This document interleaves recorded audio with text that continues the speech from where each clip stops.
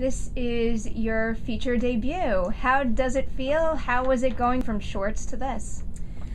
Well, it feels fantastic, and I'm really thrilled and a bit overwhelmed by the reception the film's been getting. You know, it's like the little movie that could, but of course delighted and very gratified that so many people are responding. And it felt like a natural progression. I made 2 shorts, and so I felt pretty ready and prepared. It's something I would highly recommend to filmmakers to cultivate their own skills and also team. That was wonderful opportunity for me to really meet a group of collaborators and develop a rapport over the course of making 2 shorts, so that there was a sense of camaraderie and collaboration that was in place. And I know the subject matter in one of your shorts was very similar to this, so did you consider it a stepping stone in terms of just working on the script too and developing the story? Yeah, the second short that I made really inspired this feature.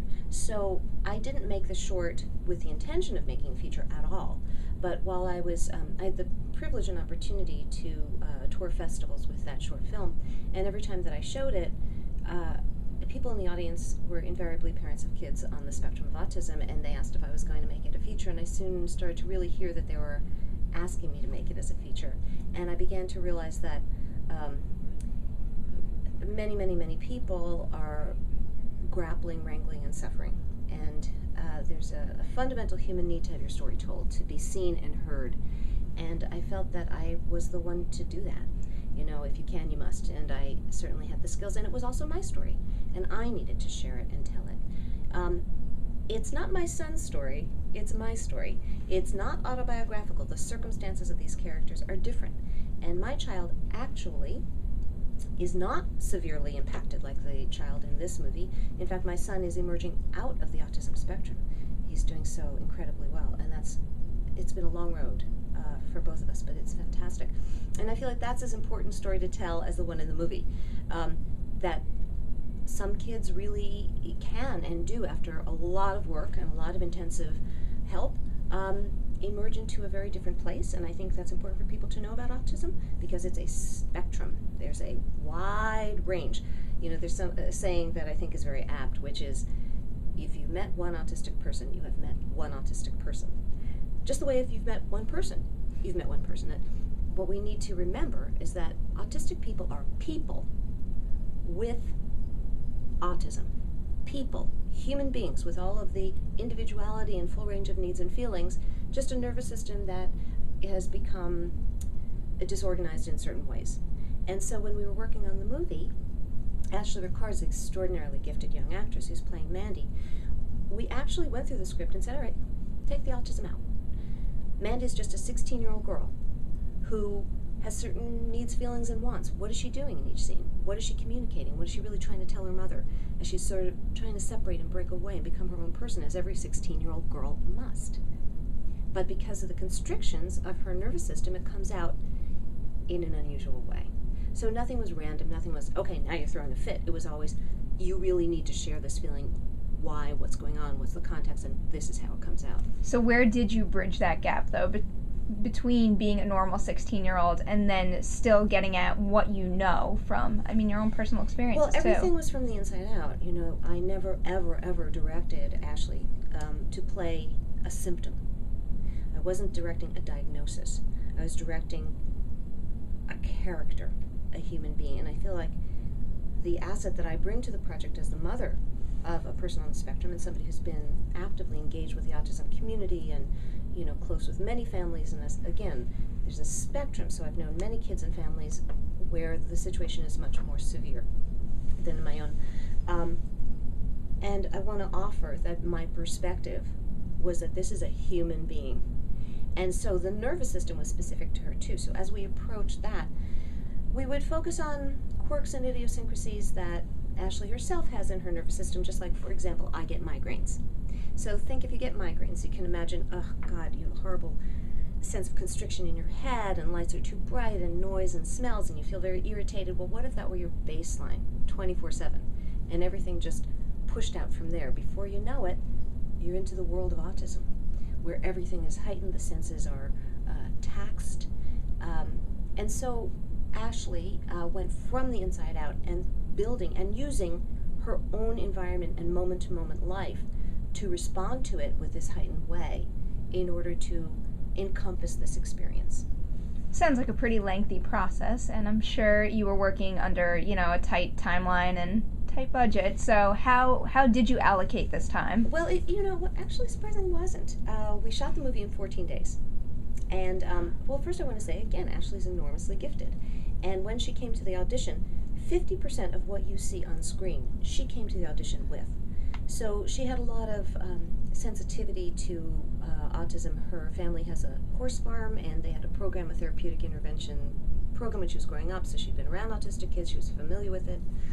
And then we had about 2 months before we started shooting, and we met several times and talked, and I gave her a bunch of books to read. She had a few herself. She watched a few documentaries, including Autism the Musical, the documentary I helped to produce. And then, she's just very gifted. So, somebody once said 90% of a director's job is to cast right. The other 10% is to get out of their way. I have to remember that. So I had very, very, very capable actors. And I would not have been able to make this movie otherwise because we were on such a tight schedule. This is a true do-it-yourself film. We shot the entire thing, the entire project, from soup to nuts, from pre-production through to completing the final film, cost about $170,000. Right, so when you're making a film with this kinds of constriction, everybody has to be coming in at their A game. We only had, 2 takes per shot, sometimes not even. And there was no such thing as a bad take.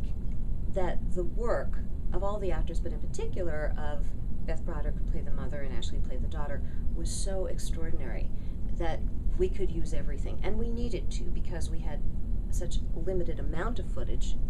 We were using absolutely everything. One of the things that I did is I kept the camera rolling between takes because sometimes you would find these actors, the world they were inhabiting, the experience they were having was so intense, they never really were out of character. So even when the actors weren't in a scene, they were still alive. And sometimes we would find moments and expressions that we were capturing in between the scenes that we pulled and could use. So that was important. And another thing that we did, because I didn't always call cut right away, is that the scenes often continued, and in particular, past the script. Because again, they were so alive in their reality and the truth that they were stepping inside of. There's one particular scene in the movie where the daughter comes home from school expecting the reward of ice cream. The mother says, yeah, after dinner. The girl gets very worked up and ends up having a major tantrum. In the script, after she has her tantrum, the scene ends. But they were so alive in it that I didn't say cut. And so the scene continued. And so the whole second half of the movie, of that scene rather, the whole second half of that scene, when the girl is in a state of great remorse and the mother comes over to her and apologizes for her part and takes her, escorts her out of the house, is something that the actors lived out in front of us. And that also speaks to the beauty of our collaboration. Again, the reason to make other films before you embark on your first feature is that the camera department is so genius. They were doing a kind of an intricate dance with the actors, and so in particular the focus puller could just follow them as they moved around. It wasn't that kind of tight jacketed, straight jacketed, hit your mark here and there, or you can't move or say a line out of place. I wanted to have an environment where the actors could live. And so if they needed to move in a certain place, basically everything was blocked. This was not a free-for-all.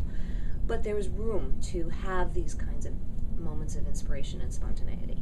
A lot of directors would strive to create this type of atmosphere. Is there any specific thing you had to do to make this kind of, working method jibe with having only 14 days to shoot a feature film? Well, in a funny way, it was easier because there's a lot of handheld. Handheld doesn't require lots of setups. We shot the film in a lot of kind of all-in-one, where I would construct the sort of a scenario where the actors would move through the space. So the camera's in a static position and the actors are making it dynamic because they're entering and exiting frame. So that both gave the actors a chance to move and have some spontaneity, as well as we could go quickly because we weren't doing... I'm not a big fan of traditional, master, tight, kind of, over.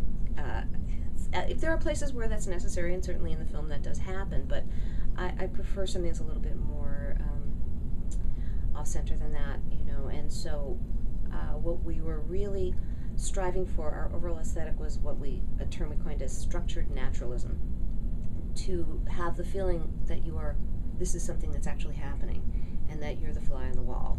And something very gratifying, and several reviews said that it was hard to believe this was not a documentary, and that was very gratifying to me, because I wanted the camera to be quietly observing in an intentional way, but I didn't want the filmmaking to get in the way of the experience, to just sort of quietly record and support and capture emotion, as opposed to thrust it upon you. That's not the kind of film that I was interested in making. And your stars also have a lot to do with that kind of sensation too. I mean, yeah. Ashley's unrecognizable in it. She's just absolutely fantastic. And then you have Beth too. Yeah. I mean, do you attribute some of what they have done to the fact that also you are so engulfed in this kind of situation? Sure. You really know what you're talking about here? Yeah, sure, absolutely. Yes. This was very organic and authentic, and so we all came to the project with that spirit, and very open, collaborative communication. Beth is a friend of mine. We've been friends for over 7 years, and so she was familiar with a lot, including the fact that her sister works with adults on the autism spectrum, and so she understands this world and this situation quite well. So everybody was coming with full hearts, with a lot of trust between us, with a lot of collaboration and communication, and verisimilitude. Yeah. And now you want to create a very realistic, truthful story, but at the same time you are making a movie. Absolutely. And I'm not going to lie, some of these things were tough to watch, and rightfully so. Yeah, that's so right. Where do you draw the line between Right. being realistic and still wanting to entertain? Yeah. Well, again, I think that it was very gratifying that a number of the reviews pointed out this is an engaging movie. It's funny, it's entertaining. This is not like a one big, Sturm und Drang. I couldn't sit through a movie like that. Why would I expect anybody else to sit through a movie like that? So, this is it like real life. If I'm trying to create something that's lifelike, well, life has a lot of variation and variety in it. You go through a day and, it starts out great, takes a turn, it's quite shitty, then it gets better, hey. So, I sort of liken this to a woman spending 2 hours to put on makeup to look like she didn't have any on. That it's all very crafted. Sometimes I've had the opportunity to teach writing, and sometimes young writers will say, "Oh, but this is just how it happened in real life." Well, so what? I think it was Picasso who said that art is the lie that tells the truth. We're constructing, we're selecting, we're crafting. And so how do you take your truth, something that you know emotionally to be so, put it into what-if circumstances, create characters who are objectively separate from you and apart so that you can shape the clay. And I think that's the task of a storyteller, of an artist, of a filmmaker. And yes, the balance was very carefully explored, because the balance between that discomfort and the intensity of the experience, and also enough room to breathe. It was one of the reasons that a lot of the times I did have a kind of a witness camera position, because the emotions that were on screen were so dense and thick that to be right inside of them would have been overwhelming and also kind of corny. So there was a kind of bounce of, as the film progressed, the shots often became closer, so that in the beginning you're just sort of watching this situation, this family, and then you sort of came inside and got to know them better, and you were able to be in closer with them too. So that was one of the things that we did visually. And then in the editing, we were able to find out really was just too much. Where did we have to, either lose a scene, or cut it shorter, or position it farther. There was a major outburst that in the script happened sooner in the story, and we pushed it down the line a bit because we needed to spend more time with these characters before we introduced that kind of disruption. So, yeah, but that was a big challenge, as well as the monotony and the claustrophobia. So So thank you for recognizing that, and thank you for hanging in there through the challenge that the film offers to reap the rewards, I hope. And these tactics are really very appropriate for any subject matter in film. So Yeah. do you plan to, branch out from here and tackle some more issues? I'm a filmmaker, and this happened to be the story that I needed to tell at this point.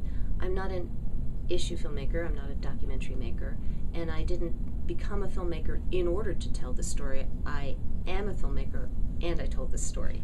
So I intend to continue to tell stories. I'm not looking for issues.